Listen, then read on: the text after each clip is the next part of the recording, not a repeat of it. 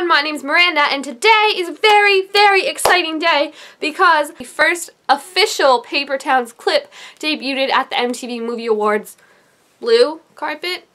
And as you know, this is one of my most anticipated movies, so I can't wait to see the first clip from it. Specifically, did not watch the clip on the blue, black, whatever color the red carpet was. I didn't watch the trailer when they debuted it because I wanted to have my first reaction on camera for all of you to hopefully be entertained if it sucks or if I do a cartwheel of joy, which please call someone if I do a cartwheel because it probably won't end well. What I've heard on Tumblr is that this is a clip from one of the scenes from Margot and Q's night together when they go out pranking people, and it's going to be one of the pranks, and I'm really excited to see it, and hopefully it's good.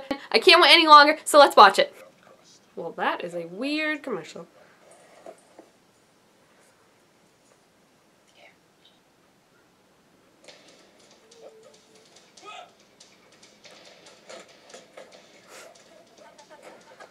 Look at us, we're ninjas. You're a ninja, I'm not a ninja. You're a ninja too.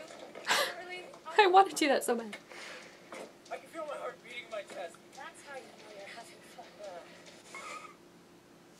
Well, that was short. I want more! Way! So for those of you who have not read the book, that is a fun little scene we like to call Chuck's Eyebrow, which basically the whole night of Margot and Q together is them pranking people that have wronged Margot, and then at the end of the night she's like, hey, we're gonna prank someone now who's wronged you, so pick anyone. And Q picks Chuck, and then Margot comes up with the brilliant plan to rip his eyebrow off, so he only have one, and then there's a whole debacle of, do you just rip the other one off, or do you pencil in the one that's missing? It's this whole philosophical thing that Q turns it into, but I mean, it's really funny. I think it captured so far from what I saw in that 15-second clip what the feel of the movie is. I never realized how much it's like Looking for Alaska and like the feeling of the pranks. Like obviously two way different feels in the books, but Looking for Alaska is a lot about pranks too. The more I see this movie, the more I fall in love with Cara Delevingne, or Cara Delevingne. I don't know what's the actual proper pronunciation for it, and I probably will never know unless I meet her and get to ask her someday myself, but I'm so impressed with her as Margot, because just based on looks alone when they first cast her, I was like, that is the perfect Margot. She looks exactly like what I would have thought, and then from what I knew about Cara Delevingne, whatever, in the like kind of entertainment industry, I knew she had kind of a Margot-esque personality. Like she was very eccentric, engaging, and kind of just lived her life the way she wanted to and was 100% herself with everything, and that's how people describe her.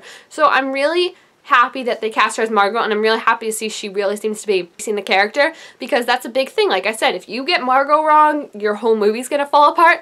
So I'm very excited. She just seems to get her so much, and I can't stop raving about it because I'm so happy that not only is she cast in this movie, but that she's perfect in this movie, because I love Cara so much. So to see her finally kind of being recognized to a wider audience is really cool.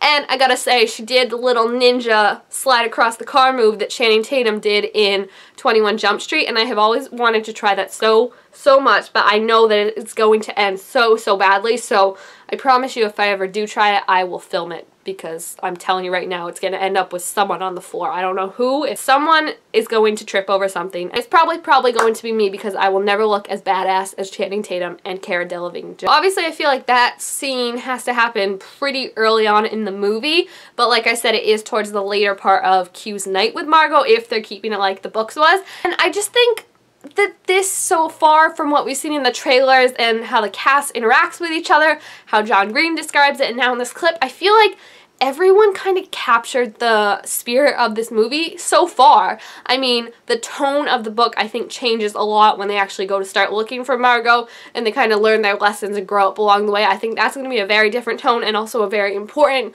message to kind of nail, because that's what really makes the book for me, is realizing this whole journey of who Margot really is, that she's not someone special, she's not a miracle, she's just a girl, and that's a great thing, I think, for me. That's one of my favorite takeaways from the book, is realizing that people aren't more than people. You can't make them up to be gods or anything. So I'm hoping, and I'm thinking, I mean, maybe it's me being an optimistic, but I'm never an optimistic. So I'm thinking that because John Green is so involved with this, because people involved really seem to love and adore the movie and the story, I think that they're going to capture that tone, but we still haven't seen any kind of proof of that.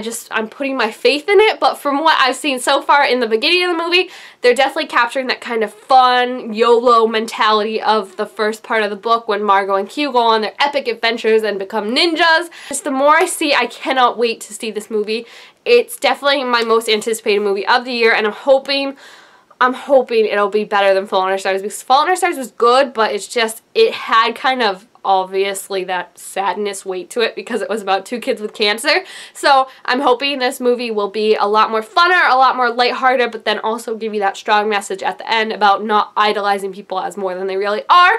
And oh my gosh, I could keep talking about this movie for like 5 more hours. I'm just so excited about it all. I haven't really gotten a great look at all the other characters besides Margot and Q, but I'm thinking they're gonna do fine just as they are, because everyone really seems to get the whole message of this movie, and that's really, really important. That's what happened with Fault in Our Stars, and I feel like everyone was kind of on point with their character in Fault in Our Stars. So if you have seen the clip or anything basically related to Paper Towns, please feel free to leave your thoughts about the movie down below, if you think it's going to be good or not. Don't forget to like this video if you enjoyed it, and subscribe down below to my channel to be told when I make more videos right down there. Thank you guys all so much for watching, and I will see you next time. Bye!